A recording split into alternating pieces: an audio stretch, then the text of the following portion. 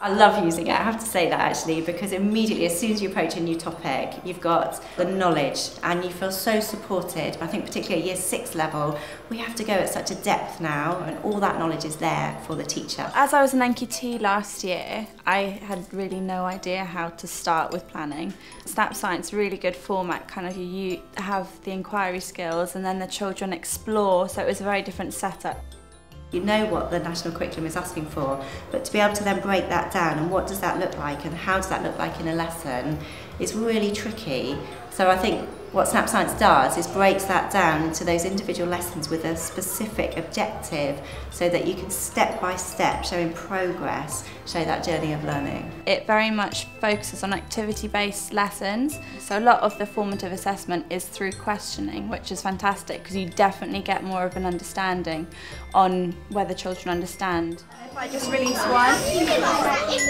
And in other senses, children who don't have as great writing skills and things, it very much gives those children opportunity to actually just express what they've learned. What do you think?